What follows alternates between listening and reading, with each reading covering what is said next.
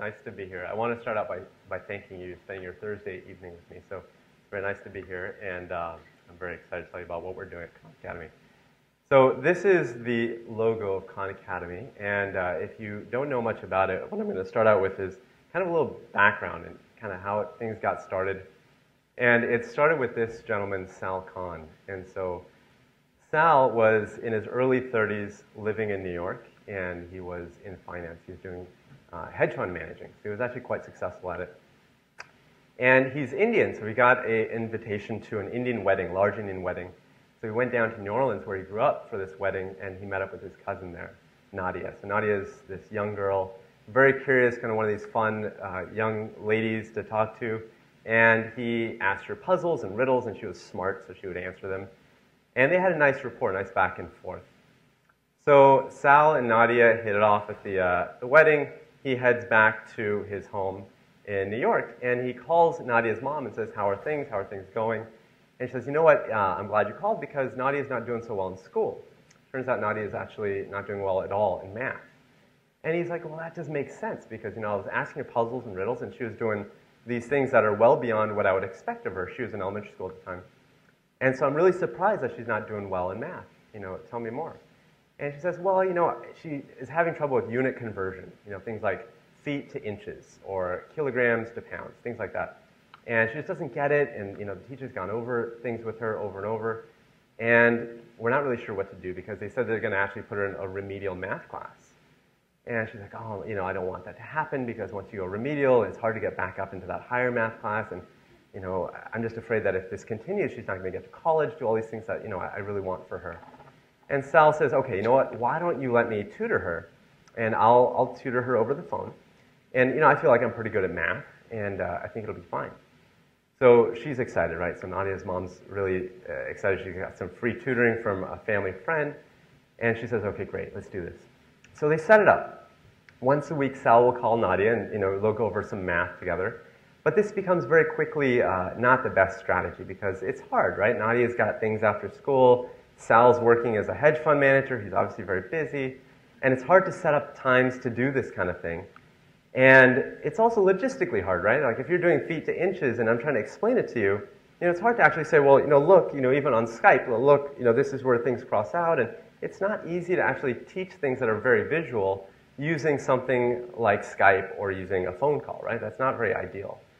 And so they were doing it, but gosh, both sides were getting frustrated. Sal's like, you know, I've told you this 3-4 times. I know you get this. And she's saying, well, don't lose your temper with me. You know, you don't have to do this if you don't want to. And it's not ideal. And so Sal's complaining about this to a coworker and saying, you know, I don't know what to do. I just kind of signed up for tutoring my cousin, and now I'm in this quandary. You know, I don't know what the next step is.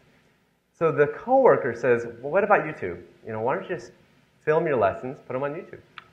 And Sal's like, oh, that's ridiculous. This is we're talking about serious math. We're not talking about cats playing the piano or, you know, a boy that says blood. You know, we're not talking about these things. We're talking about math.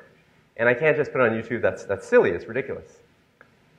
But this continues, and so he's like, all right, let's just try YouTube. So he does. He buys equipment. It costs about $100. It's pretty low tech. And he makes these little videos and says, okay, you know what? Let's put these on YouTube and see how it goes. And this is what they look like. It's basically a blackboard, right? And you see a problem in the top left, and he'll work through it. So he'll kind of talk through it, and it's just Sal's voice. It's nothing fancy. You don't see his face, right? So there's no talking head. And it's informal, the way that I would talk to a cousin or a friend. And he will basically kind of lay his brain out and say, well, you know, this is a tricky problem, and it's tricky for 3 reasons. And the first reason is because you got to go from laps to meters. Then you have to go from meters to feet, and then feet to something else. And so it's a hard problem, but that's okay. We're going to tackle it. So it's an informal voice, and Nadia loves this. And this is actually fizzling out on me. Maybe it's back? Well, anyway, so the story's the same. So basically, Nadia is going through this and trying to go through the videos, and a few things start happening that are actually pretty counterintuitive. They didn't really expect initially, which is that you have a video on YouTube, right? And he did it for logistical reasons, but immediately it actually works out nicely because now Nadia can actually go and press play or pause. So if she's confused about something that Sal says, that's okay, she can pause it. And then when she's ready, she can play it again. She can also mute Sal or unmute Sal. I mean, think about that. You know, if you have friends or relatives, you can mute when you want to mute them. That's actually kind of nice. And so she can do things with video Sal she can't do with real Sal. And so these tutoring sessions become much richer for her, a lot easier. You know, there's no frustration anymore. If she wants to play it 3 times, 5 times over again, that's fine, do it. Sal's not going to get annoyed. It's just a video. And so these are the kind of things that she's realizing as she's doing the video. And then you can also speed things up. You can actually say, well, you know what, Sal does this video, and the first half of it I really get. I don't need to listen to that again. You can listen to Sal, video Sal, double speed.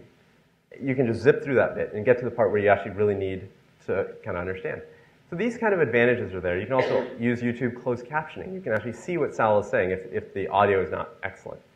So all these advantages that they were not expecting at the outset. So things are working out nicely.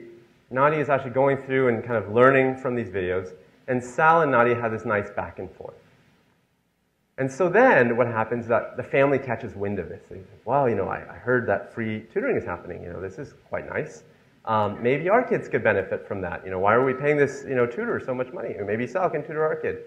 And so Sal starts getting these new recruits, right? These other cousins that, you know, want tutoring. And he says, you know, no biggie, because these videos are up there. It doesn't cost him any more time. He'll just kind of direct them to the video and say, look, watch the video. And now if I have a student, or let's say I'm Sal, I've got one cousin watching this video and another cousin watching this video, that's fine. You know, you can have them watching different videos and kind of catching up with each other. And it became really, really great.